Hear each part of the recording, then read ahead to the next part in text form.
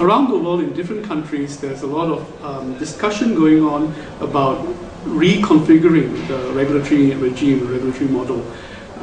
The British have their format where you have the Bank of England, the FSA, you've got the Australians with a different model, you've got the Chinese with institutional model, as the Financial Stability Board calls it.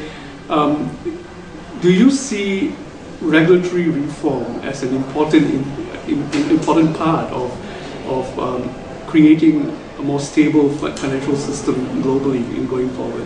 Yes, regulatory reform is certainly part of it, but also international cooperation, because if we end up with too many and quite different regulatory systems, that wouldn't be good. But having said that, though, it's not a simple task to figure out what, in some sense, the optimal regulatory system would look like, and that's also something that actually changes over time. Is the Swedish model something that you would recommend generally? No, not necessarily. I mean, one needs to be mindful of the fact that here we're talking about slow-moving matters.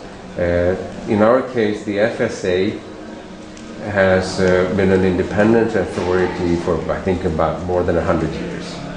And then that's what we are used to. In many other countries, in many other places, they have actually chosen to have supervision located inside the central bank. So there's not a given answer. You can organize these things in an efficient way, in many different ways, and that's likely to vary from country to country. Given the different institutional forms in the different countries, to what extent would you say personalities play an important role in bringing life to the models that exist? Without really mentioning any one jurisdiction with any problems, but how would you say personalities give life to the Swedish model?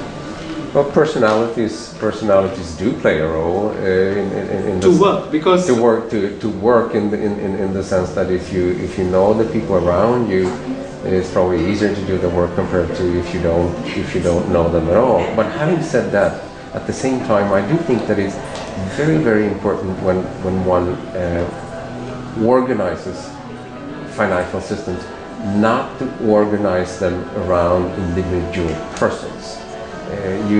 Systems are supposed to last for a long time, and they are supposed to, in good cases, to be put together in such a way that they are not dependent on individuals. Right, but in some cases of failure, you get a case where the central bank is doing what it's supposed to be doing, the FSA is doing what it's supposed to be doing, but the systemic risk that results is because of the ball falling between the two.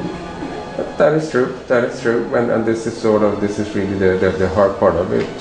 On the one hand, to organize the whole system in such a way on the public sector side that you have clearly defined roles, that the individuals involved fully understand who has the right to decide what, when, and why. And if you happen to have many different bodies, which is actually the case in many countries, then you need to have a clear framework within which these bodies are supposed to cooperate. Because clearly, if they don't cooperate at all, then something is likely to fall in between the cracks. Right. Mr. Ingves, you are a big proponent of regulatory regimes cooperating on a regional basis, and I think that the history of the Baltic region, just prior to the current crisis in Greece and Ireland, as an example of that. What is your thinking in terms of what needs to happen for regulators across countries, especially in connected economies? To what extent do they need to develop a working model in terms of talking with each other? Well, the issue is kind of the following, and I'm not talking about it from a sort of an EU, the European in a European context, but the reflections are sort of fairly general. Within Europe, we have been in favor of a free market for financial services, including cross-border banking. That means that you can grow your bank into any size, shape, and form, including the cross-border aspects of it. Now, at the same time, the regulatory frameworks and the supervisory frameworks have basically stayed national. And that that in my view creates an imbalance between the private sector and the public sector. Because once you get substantial cross-border banking, then if you have a problem, it just won't work to have the supervisors just doing their thing at the national level. They have to move with the banks and with the markets at a pace which is similar to what the banks do themselves. But that's difficult to do, because to get to that point, you have to cooperate and you have to cede a bit of sovereignty and pass that on to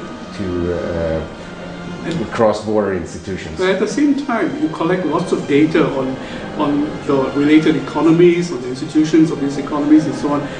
Give us a sense of your worldview when you were looking at this data. I'm trying to draw from you the wealth of experience that you gained. Okay, let me use the Baltic countries as an example. The Baltic countries, in terms of sort of the banking sector, in the three Baltic countries, the banking sector is dominated by Swedish banks, more or less. Market shares vary a bit, but more or less. Now, in this situation, we were sitting in Stockholm, really worried about what was going on in these three countries. But we just did not have the tools, because to stop it, that had to be handled at the national level in each individual country.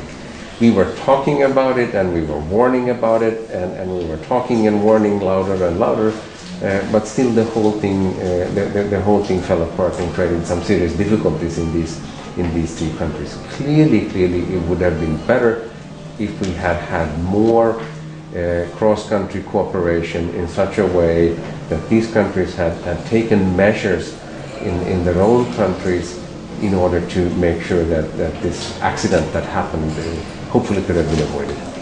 But did you personally have to have a sense of what you needed to look for, or were you also on a learning curve as the crisis was? Well, we were sort of on the learning curve when it comes to keeping track of what's going on abroad. I mean, we had our problems in the 90s, and that was essentially basically a domestic problem. It becomes more difficult when you start thinking hard about what's going on in another country.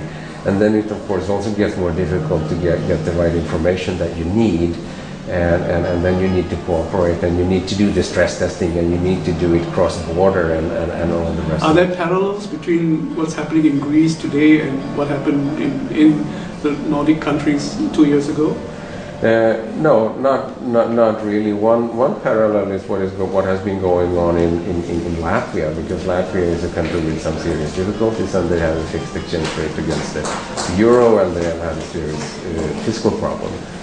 What's going on in Greece is basically a very difficult situation on the fiscal side, and that does not hold at all when it comes to the Nordic countries. The Nordic countries, we have had all sorts of fiscal problems in the past, but this time around we look pretty good compared to many others. Final question: what is your sense of the role of markets in the resolution of bank risk management? The markets are being beaten up for being, mercenary and all that, basically. But the role of derivatives, the role of the market being a risk management mechanism for banks. But to say markets are to some extent the risk mechanism for banks. You need to be aware of the fact that sometimes markets function the worst when you need them the most. And if you are not aware of that, then you can run into some serious difficulties, and you need to be aware of that. That's how sometimes that's how it goes. Mr. Ingves, there's so little time to discuss so much that you've personally learned over the years. I hope to be able to interview you again sometime. Thank you very much. Thank you.